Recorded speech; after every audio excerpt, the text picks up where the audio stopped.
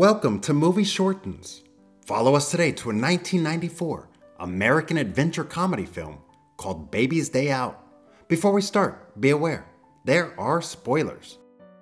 Our story begins in Baby Bink's nursery.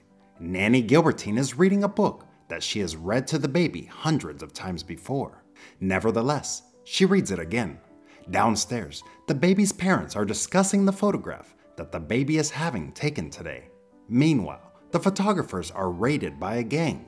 Their leader, Eddie, studies their diary until he finds the Cotwell booking. The gang dresses up as the photographers and leave for the Cotwells. Mr. Cotwell leaves for work as his wife and nanny, Gilbertine, head upstairs to prepare the baby for the photo shoot. The gang arrives and unloads the gear from the van. Baby Bink is presented and Eddie is accidentally kicked by the baby. Mrs. Cotwell tells him what she wants and shares her disappointment that his picture has never yet been published. He asks to be left alone with the child as he needs to have his complete attention. Nanny Gilbertine seems suspicious, but Eddie's charm wins Miss Cotwell over. Immediately, the gang passes Baby Bink out the window together with his book. They make their getaway while Mrs. Cotwell is upstairs fussing about her wardrobe. In the woods, the gang remove their disguises, and eventually, Mrs. Cotwell returns to find a note. "We have your baby. Don't call the police." Mr. Cotwell is on his way to the city with a fax note demanding a $5 million ransom for the baby's safe return. The gang are struggling to look after Baby Bink, but Norby manages to change the baby's clothes to disguise the fact that it's a rich kid. To test the temperature of the milk, Vico dabs it on Norby's bald head. Norby hits him as it is too hot and the baby laughs. The buffoons continue to hit each other and the baby continues laughing. Norby takes Baby Bink to the bedroom for a nap. Mr. Cotwell returns home as police and forensics are checking the house. An FBI agent asks to speak with Mrs. Cotwell, but she says that she has no time as she needs to search for her baby. He convinces her to stay. Back in the bedroom, Norby has fallen asleep and Baby Bink is looking at the book himself. He sees a pigeon on the window and a picture of some in the book. Baby Bink slaps Norby on the head, but he doesn't wake up, so the baby climbs out onto the fire escape and follows the pigeon up onto the roof. Back inside, Eddie is being annoyed by Vico. From the skylight above, Baby Bink drools and it lands on Eddie's neck. Eddie thinks that it is Vico's spit, so he gives him a slap. The baby giggles and the two men look up.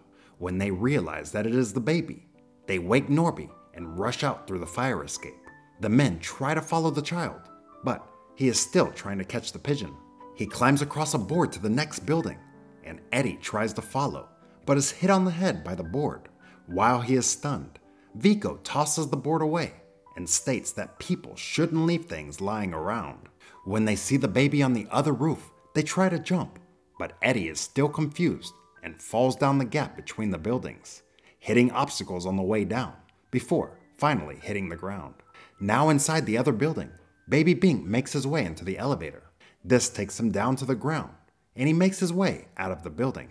He crawls past the gang, who are checking to see if Eddie is okay. Suddenly, a blue bus rolls up that Baby Bink recognizes from the book. His eyes widen, and he climbs on board. As the bus passes, Eddie notices the baby looking out of the window. They give chase in their van. Inside the bus, Baby Bink falls into a shopping basket owned by a large lady. When the bus stops, Norby asks the driver about the baby, but he insists that there were no passengers with babies today. Meanwhile, the lady has alighted, carrying her basket. She squeezes past the van and stalks away. Suddenly, Vico notices the baby in her basket, and they start to follow her. As Eddie reaches for the baby, the lady swings round and starts to hit the gang. They run away scared as the baby crawls out of the basket and into a store through some revolving doors. Suddenly, a young lady stands in front of him and asks how he got out of Mother Goose's corner. She picks him up and takes him back to the nursery. The gang regroups and tries to figure out where a baby lost in a big city would go. In the nursery, a baby is collected by her mother, but Baby Bink has stowed away underneath her pushchair. The gang are watching a news report concerning the baby's abduction.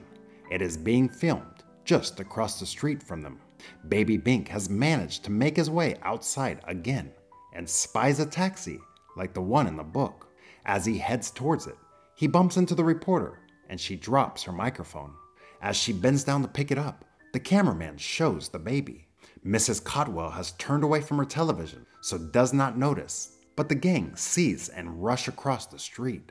Baby Bink manages to get into the taxi with some other passengers, and the gang see the baby leave in the back of the taxi. Back at home, Mr. Cotwell answers the phone to someone who claims to know the whereabouts of the child. They rush to see him, and Mr. Cotwell gives him money to tell him where he saw the baby.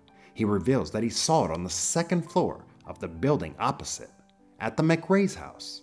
The police knock on the door and examine all children. None of them are Baby Bink. Mrs. Cotwell is clearly hopeful, then upset, and compliments Mrs. McRae on her beautiful baby. As the taxi arrives at its destination, Baby Bink climbs out and crawls across a busy road towards the zoo, also from the book. The gang crashes into the taxi and then searches for the baby. Suddenly, they see him crawling across the road and panic that he might get run over. They dodge the traffic themselves, but still manage to lose him. As they search, they try to pass the blame over who is responsible for losing the baby. They notice his tracks in the sand leading to the ape house. Baby Bink is in a cage with the gorilla. As the gang screams, so do all the apes. Things calm down, and they notice the gorilla is feeding Baby Bink. Vico is nominated to reach inside the cage and manages to grab Baby Bink's shoelace, but the gorilla pulls in the other direction. As the baby nears the bars of the cage, the gorilla moves forward and thumps Vico's hand. As he screams, so do all the other apes. Norby then tries to use a mop to pull the baby out. Eddie tries to distract the gorilla, but as Norby attempts to take the baby, the gorilla hits the mop and propels him up into the air. They decide to wait until the baby and the gorilla are sleeping, and then Eddie reaches inside and grabs the baby's legs. The gorilla wakes and grabs Eddie's hands and then lifts him up and throws him across the room. An orangutan claps. The baby follows the gorilla outside into his enclosure, where the baby climbs under the bars and away. In the park, Baby Bink is enjoying watching the other kids playing. Meanwhile, Mrs. Cotwell tells her husband that this morning, all she wanted was her baby's picture in the paper. She got her wish. A concerned mother in the park asks Baby Bink where his mother is. He looks towards another woman, and she assumes that it must be his mother, and she leaves with their own child. In their van, the gang spot the baby and pull up next to him, but he manages to escape through some trees down a tunnel. They race to the other end of the tunnel and pick him up. As they return to their van, they learn the cops are inspecting it. Eddie hides the baby beneath his jacket as the police interrogate him. Eddie holds his hand over the baby's mouth, and the baby bites him. As Eddie struggles to hide his pain, the baby then takes out his lighter and starts to burn him. Vico tries to draw the cops away from Eddie, whose trousers are on fire. The baby slips to the ground and escapes again as the cops leave.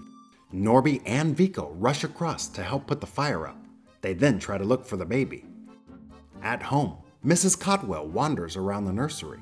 Nanny Gilbertine is just as upset, and they console one another.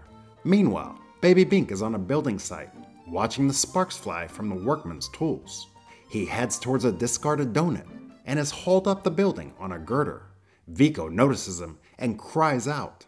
He tells the others, and they enter the building site as the baby soars overhead.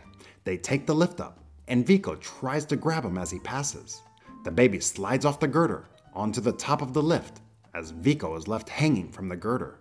Eddie pushes Norby out to help him, but it only results in them both hanging there. Norby falls and lands on a wooden beam, whilst Vico lands on Eddie. They spy the baby again and give chase. Eddie continues to fall until he lands on a huge bucket of cement. Vico jumps down onto a lift, but after several mishaps, he lands on a skip full of rubble. Eddie suddenly spots the baby and gives chase, but he slips on a board and is hit on the head by a flying hammer. In his daze, he pulls a lever and is covered in slime. Eddie continues onwards, but keeps slipping over. Baby Bink escapes on another lift to the ground. Eddie notices a passing crane hook heading for the ground, so he jumps on and grabs hold. Suddenly, the horn sounds for the end of the day, and all the power is switched off. Eddie is left hanging in the air as the baby exits the building site. Night falls, and the building site is abandoned. His 2 cohorts stand below and promise to save him. At home, the detective reports baby sightings throughout the day. Nanny Gilbertine recognizes the order that his sightings appear are the same as in the storybook. She knows that he will next be at the old soldier's home. Sure enough, Baby Bink is crawling through flower beds on his way there now. An old man spots him in the home and recognizes him from the television. The police are called, and Mr. and Mrs. Cotwell race to collect him. As they arrive, the old men are all singing to Baby Bink, who is having a lovely time. They race to pick him up and take him home in their limousine. On the way, Baby Bink notices a sign with a clock in the distance. Mrs. Cotwell asks if there is a clock in the book, but Nanny Gilbertine says no. Mrs. Cotwell realizes that Baby Bink is trying to indicate where his book is. They turn back to get it and arrive soon after. In their apartment, beneath the clock sign, the gang are licking their wounds.